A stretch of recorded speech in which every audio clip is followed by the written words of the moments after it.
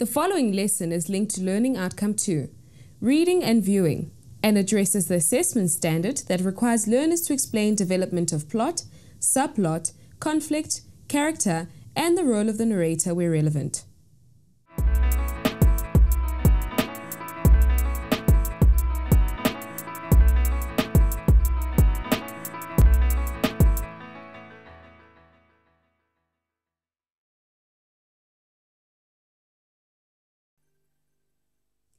How do you decide if you like somebody or not? How do you choose your friends? How do you know if you can trust someone, if they are good, bad, or dangerous? We get information about people from their appearance, personality, and actions. From this information, we decide what sort of people they are and what their personalities are like. This is the same for analyzing characters in literature. Talking about a character in literature involves a bit of detective work. First, you gather all the information that you can from the text. Then you sort through it, putting the pieces together until you get a clear picture of what the people are like. These detective skills for analyzing a character are the focus of today's lesson.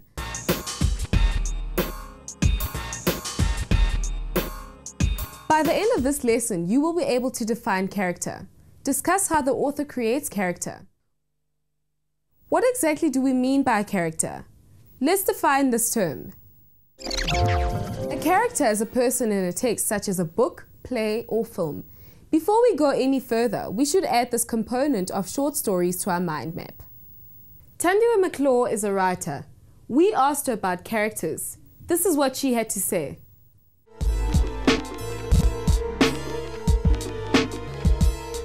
No, it is definitely important to sort of describe the different characters because the different characters in a story impact on each other. So the way one character behaves towards the other is obviously going to affect the story and how the different characters relate to each other. So if you are writing a story, you don't just say he was sad, you show through the emotions, you show through his facial expressions that he was sad. So you say his eyes were teary or he was looking down. You see, if you show something in a story you don't just tell, then the reader can decide for himself what the situation is about. And it's also important too that the personalities of the characters come through to make the stories more interesting. Just try your best to explain the personalities of each of the characters to the best of your ability. That was interesting. So how do we analyze the characters we read about? How do we understand who they are and what they are like? Well, by looking at their appearance, which is age, dress, social class, and mannerisms. Personality, intelligence, attitudes, positive and negative qualities. Actions, the things they do and say in the plot. There are usually very few characters in a short story. The author does not have the time or the space to develop a whole lot of characters. In a short story, there's usually one main character and a few other characters. The focus is on the main character, and the other characters are important only insofar as they have an effect on the thoughts, action, and behavior of the main character. Let us sum up what we have said so far. A short story has few characters. One main character, other characters who have an effect on the thoughts and actions and behavior of the main character. So we, as the readers, pay careful attention to the main character, and we watch the effects that the different characters have on each other. In this series of lessons, we are looking at the suit as an example of how to study a short story, but you can take the skills we are learning and use them for studying any short story, novel, or play. By now, you should have quite a good idea of what happens in the short story The Suit by Cantemba. So today we're going to go deeper into the story to look at character. The first thing we need to do is make a list of the characters in The Suit. Can you recall the characters from this short story? The characters are Philemon, Matilda, the lover, Mr. Mapikela, and the people who come to the party. Although there are not many characters, the story is really about Philemon and Matilda. The story is told mainly from the point of the view of Philemon, as he is the main character. In literature, the main character is referred to as the protagonist. The person that is in conflict with the main character is the antagonist. Now, we're going to look at the story to gather all the information we need to build a proper picture of the different characters. Let's start with the character of Philemon. This is how we are introduced to him. He grinned and yawned simultaneously, offering his wordless te deum to whatever gods for the goodness of life, for the pure beauty of his wife, for the strength surging through his willing body, for the even, unperturbed rhythms of his passage through days and months and years. It must be to heaven. From the writer's choice of words in this paragraph, we see that Philemon is basically a happy man. He grins and says a te deum, which is a prayer of thanks for his good life, his wife, and for his health. Everything that is basically right for his world. Here is the next paragraph from the story. Think about what it tells us about Philemon and Matilda's relationship. Breakfast. How he enjoyed taking in a tray of warm breakfast to his wife, cuddled in bed. How he enjoyed taking in a tray of warm breakfast to his wife, cuddled in bed. This tells us about Philemon's relationship with his wife Matilda. He is kind to her. He wants to make her happy. They seem to have a very good relationship. The story then continues, giving us more clues about Philemon. What can you work out about Philemon from this paragraph? He gathered and laid ready the things he would need for the day, the briefcase and the files that go with it, the book that he was currently reading, the letters of his lawyer boss which he usually posted before he reached the office. Then he washed himself carefully. Then he dressed himself fastidiously. This paragraph tells us that Philemon works at a lawyer's office, that he likes reading and always has a book with him. The letters of his lawyer boss, which he usually posted before he reached the office. Then he washed himself carefully. Then he dressed himself fastidiously. We also know that he is very fussy about the way he looks because the text says that he washes himself carefully and then he dresses himself fastidiously, which means with much attention. Next, we see Philemon on the way to work. Here we can see how he interacts with Mr. Mapikela. He is friendly and sociable. He enjoys Mr. Mapikela's jokes and his company and is respectful, calling him Dad. We also get information about Philemon from the way Mr. Mapikela treats him. Mr. Mapikela likes him and is concerned for him. He doesn't want to tell him the bad news about his wife. This tells us that the people in the community see him as a good man and feel bad for his trouble.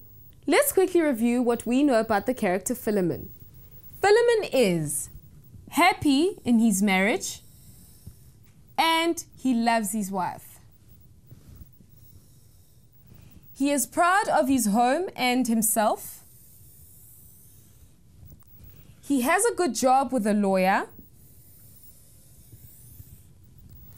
He's an intellectual who likes to read. He's respected by his friends and his community.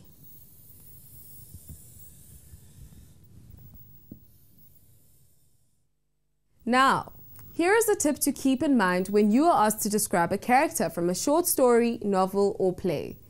Any claim that is made about a character should be supported by evidence from the text. For each of the points we have just mentioned about Philemon, we would be able to give an example from the story that illustrates it. This would show that we haven't just made this info about Philemon. So where do you find this evidence? Well, a good place to look for information or evidence about characters is in the introduction and build-up of a story. During the first part of the story, the writer introduces and establishes the characters and situations, so lots of information is likely to be given. But we also know that characters don't necessarily stay the same throughout a story. So you would also want to find some evidence from later in the story, after the crisis happens and the characters develop and change. Let's see how the character Philemon changes after he learns that his wife has a lover. It was not quite like the explosion of a devastating bomb. It was more like the critical breakdown in an infinitely delicate mechanism. From outside, the machine seemed to have gone dead, but deep down in its innermost recesses, menacing electrical flashes were leaping from coil to coil, and hot, viscous molten metal was creeping upon the fuel tanks.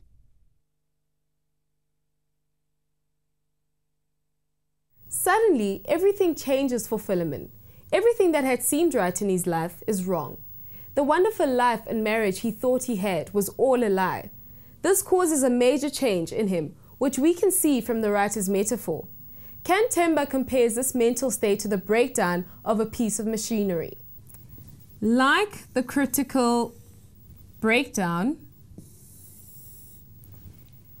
from the outside, the machine just seemed to have gone dead. When Philemon comes in and pretends not to see Matilda's lover, it seems at first that he's going to let the issue of the lover go without a fight. But then we see the completely new side to Philemon's character. How would you describe the way that Philemon's character develops in this next paragraph? We have a visitor, Tilly.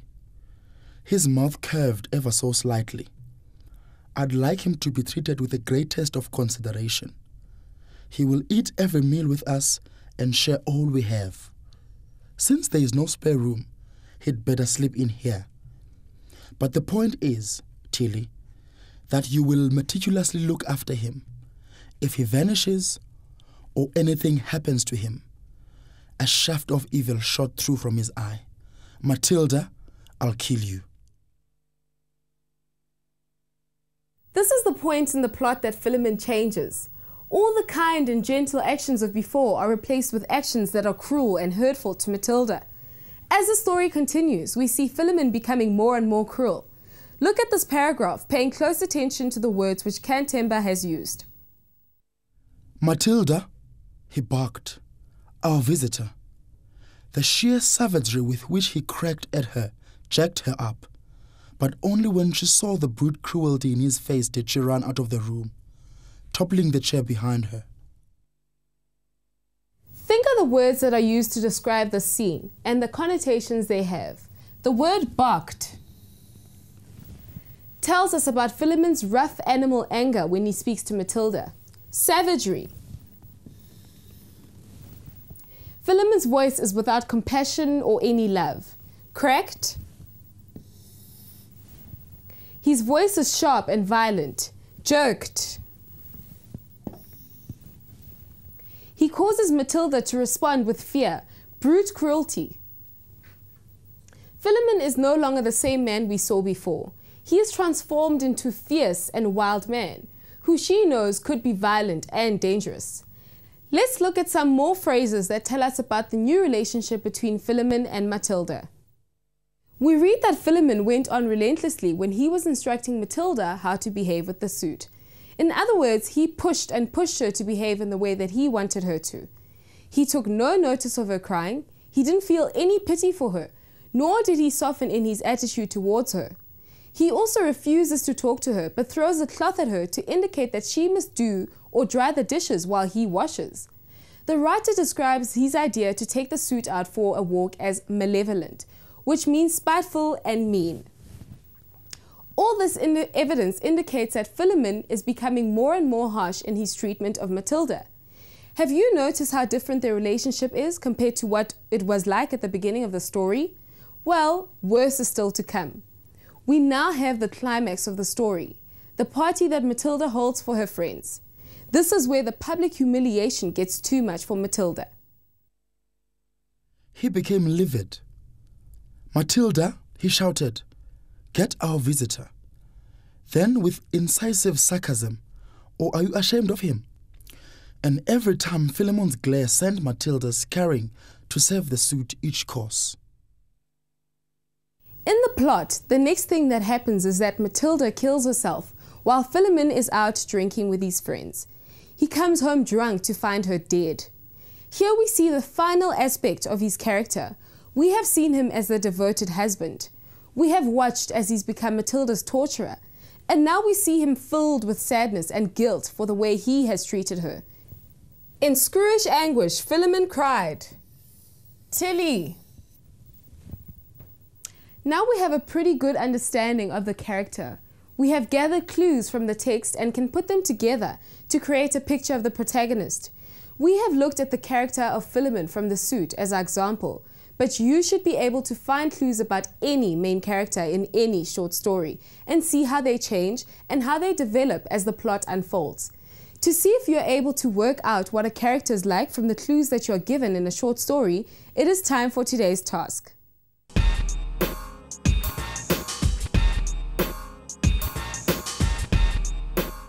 Write a character sketch for Matilda that describes how her character changes through the story. Remember to support the claims that you make about her character with evidence from the text. In our first lesson on the short story, we pointed out that because a short story is generally short, the author must choose a limited number of actions. We have seen that these events will show us something about the main character. In the next lesson, we will look at how conflict is used for characterization in the short story. Until then, goodbye from me.